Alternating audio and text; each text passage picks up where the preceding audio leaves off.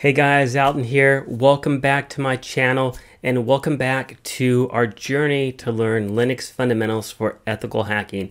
So this video is going to be video number 2 in our series on learning the fundamentals of Linux for ethical hacking. So in this video, we're just going to do some basic stuff. I'm going to talk about why we use Kali Linux as our distribution of choice for ethical hacking. And I'm also going to talk about the two different primary GUI interfaces that you can use. So the graphical user interface for Linux. So there are two different main options for Kali Linux. I'm going to show you the two different options because some of you are going to like one and some of you are going to like the other. And I'm going to show you how to use one or the other. So let's go ahead, let's switch over to my computer screen and let's get into it.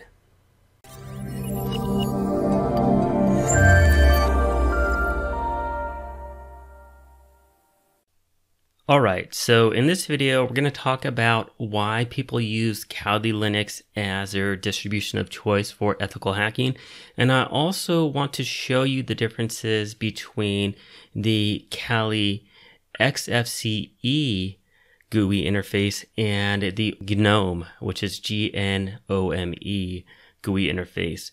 And so let's go ahead and let's take a look. And what I have here open on my computer are two different instances of Kali up and running. This is the one that we set up. So let's go ahead and let's log in with this one. And this one is running off of the XFCE default desktop environment for Kali version 2020.1. So older iterations of Kali had the GNOME. I don't know if I'm pronouncing that right, but it had the GNOME interface, and that's what's loaded on this one. So let's go ahead and log in on the one on the right. But the newest one, they switched the GUI interface to the newer version of XFCE. And what you'll notice is that they look similar, but they're a little different. So, and let me go ahead and expand this one out a little bit. So the biggest difference here is you'll notice that we have our standard desktop icons that you would typically see on most operating systems. Here on the GNOME is we have a little sidebar. So that gives us a link to our files. This gives us a link to Firefox, our terminal, text editor, Metasploit, Burp Suite, Cherry Tree, and if we click here, it'll open up all the different apps and I can scroll down through them or I can search for them up here as well. So if I just type in ME, there's Metasploit. This one doesn't have that. It doesn't have this sidebar and this list here. So let's go ahead and let's click on here and get back to the desktop. And if we take a look, you'll see applications over here. And this is why we use Kali Linux, because they've gone ahead and they pre-installed all the common different tools that you would use for vulnerability assessments and ethical hacking penetration tests. So multiple different categories, lots of different tools. Whereas if you just installed, let's say, for example, just Debian Linux with nothing on it, you would have to install these applications yourself. Now, if we go over here to the XFCE interface, if we click here, we have the same thing. Of course, the menu looks a little bit different. And if I click into these, we can see everything here. We can get to the settings here. On this one, there's a little top menu. So we have some basic things, right? We can click here to get to our home. We can get to our terminal here. We can record our screen. And this will allow us to switch from one workspace to another. So what is a workspace? Well, let me go ahead and open up terminal on this one. And I'll open up Firefox. And what you can do is you can switch between different workspaces. And on this one, I'll open up terminal and I'll open up our home directory as well. And let me go ahead and minimize that and let me close that because I opened up two instances of terminal and I'll just click here to open that up. So what we can do is if we want to, we can assign these to different workspaces. So on this one, if I right click, I can move this to workspace number 2. And what I can do is I can switch between different workspaces. So you'll notice if I click here, changes to the other workspace. If I click back to here, it switches to the other workspace. So it's like having two desktop environments. And this one's very similar. If I click here, workspace 1, if I switch to here, we're on workspace 2. And you'll notice I didn't assign any of them to workspace 2, so they're both on workspace 1 right here. But if I close the browser, and I, of course, opened up 2 instances of terminal here, and if I go to workspace 2 and open up my browser, then we're on our second workspace. So some slight differences in regards to the design of the GUI. The top menu up here, in terms of this, we have our power. We can lock it here. We can click here to change our power settings. We can do some additional things, notifications, our sound, our network here, and our time. And this one's a bit different. Sound, network settings are here, switching the workspaces, and recording. Now, in terms of one or the other, in regards to which one you'd want to use, it's really up to you. They both have the same functionality. I believe that the XFCE is the one that has the Kali Undercover. And let's see if we can actually get that running. So let me go ahead and pull up that command. All right, so here's the command. It's very simple. You just do it in terminal. And I believe that you can only do this on the XFCE GUI interface. So let's go ahead and let's open up terminal, and we'll type in Kali Undercover.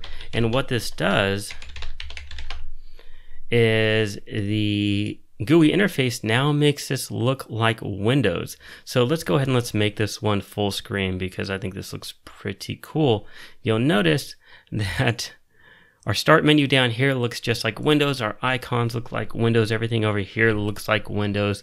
And the whole purpose of them doing this is it allows you to make this look like you're working on a Windows machine. So if you're doing some sort of an ethical hacking on some organization, and maybe you're within the organization, this looks like you're on a Windows machine and you're not on a Linux machine. So pretty cool. Now, I'm 99% certain that this won't work on the GNOME, and that's one of the reasons why they switched to the XFCE GUI. But what we can do is we can just test it real quick. And let me see if I can do an autocomplete, and let's see if it works. And no, it doesn't. And notice it says it only works on XFCE. It does not work on the GNOME GUI interface. So if you want to have this capability, and let me go ahead and close this because we don't need it. If you want to have this capability of having this look and feel like Windows, then you're going to have to use the XFCE. Now, I do want to show you how you can actually get this up and running with GNOME.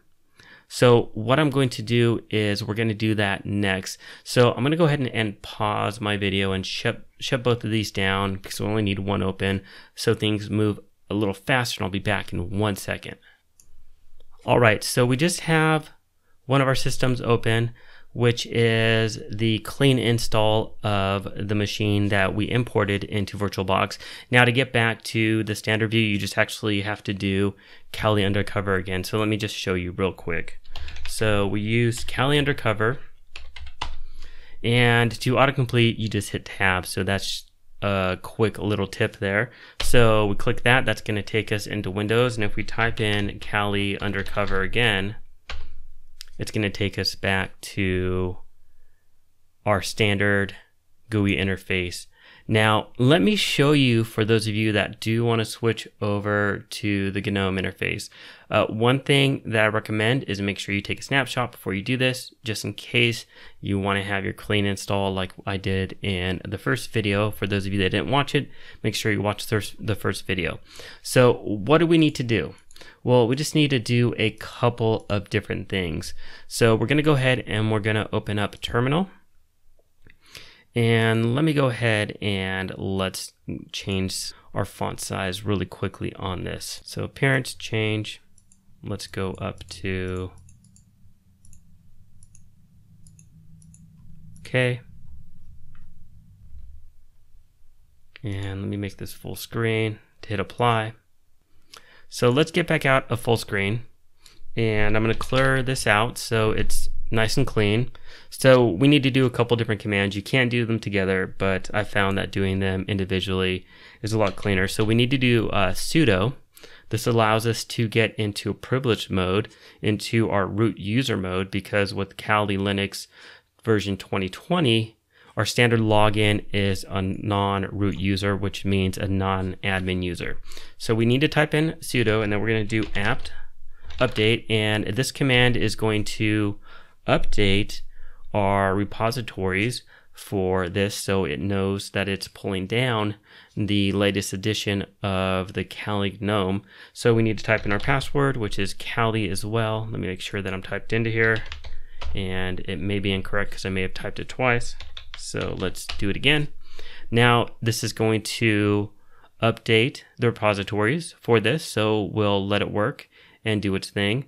Again, in regards to how long this takes, it's really up to the speed of your system. So on some virtual machines, this just may go very, very quick. On other ones, it just may take some time and may be very slow. So again, just let it work, let it do its thing. It shouldn't take too long. Once this is done, what we're going to do is we're going to run another command. So we're going to type in sudo again, and we're going to do apt install, and then we're going to do Kali desktop, and I'm just going to hit tab to complete that portion, and GN, and I'm going to hit tab again to complete that. So this is a command that we're going to do. It's a sudo apt install Kali desktop GNOME. We're going to hit enter, and it's going to ask us if we want to continue. I'm going to hit Y for yes, hit enter, and let it do its thing. And so what we're going to do is we're going to let this run, and once it's done, we're going to reboot our machine. But before we reboot, of course, we're going to take a snapshot. So I like to always take snapshots after I do anything so I can revert back to the previous snapshot. So I'm going to pause the video and let this run. You're noticing down here it's at 10%.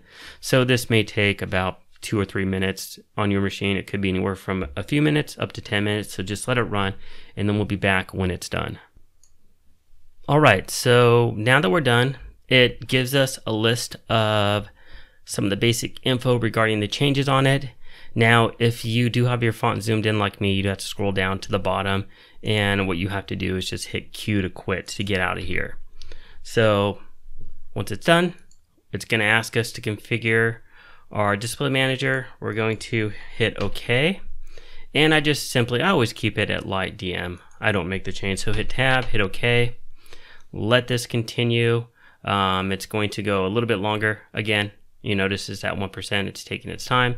So again, a few more minutes. So I'm going to pause the video and wait for this to complete. All right, so once it's done, it's going to take you right back to the prompt for terminal. And like I said, I like to take snapshots. So click on machine, click take snapshot, and I'm going to say GNOME GUI installed. Hit OK, and let it take the snapshot. That way we have a snapshot here right when we did this. And of course, I've done this previously before, so I'm going to have a couple of these different snapshots for installing GNOME, but I also have one for the clean install. So now what we can do is reboot. We can do the command for sudo reboot, or we can go up to here and hit reboot. But because with ethical hacking, you're going to be working in terminal a lot, it makes sense to do a lot of the commands in terminal. So we're going to run that command there and let our virtual machine reboot. And I'm just going to go ahead and let it boot up. I'm not going to click on there. Once it takes us to the login screen, that's where we can select and tell it to choose GNOME. So you can run a command in Kali itself as well, or you can just simply do it from the login screen. And I'll show you how you can switch from one to the other, which is really nice. So I don't want to do the command because I feel this is an easier way. So if we click here, right here, you're going to notice that there is the default one, and then there's GNOME. So if I switch to GNOME and we log in, what you're going to see is we have the GNOME GUI interface once this boots up and logs in all the way. And it may take a minute. So first time booting it up. And now we have the GNOME interface. But if we log out, so if I click here and I click log out, it takes us back to the login screen. I can switch here. You're going to notice that it looks like a big foot, but if I switch back to default X session, type in Kali and Kali, it's going to switch back to the default XFCE GUI interface. So this allows you to go back and forth between those two different interfaces and use whichever one that you like. Like I said, if you want to use a Kali Undercover Windows interface, then definitely use this one. But if you like the other one, use the other one. So anyways, that's going to conclude this video. What I plan on doing in the next video is I plan on getting us into some terminal work, meaning doing some basic commands. So understanding Linux fundamentals with some of those basic commands. So that's the goal for the next video. In this video, the goal was just to tell you about these two different GUI interfaces, show you how you could install GNOME based off us importing the version that only had XFCE, showing you Kali Undercover, and also talking about why we use Kali Linux, because it includes all these different tools rather than us having to install them ourselves. So I hope you guys enjoyed the video, and I'll see you at the next video. Take care. Well, I hope that you enjoyed this video. If you did, please give it a thumbs up. Make sure you subscribe, and I look forward to seeing you guys at future videos. Take care.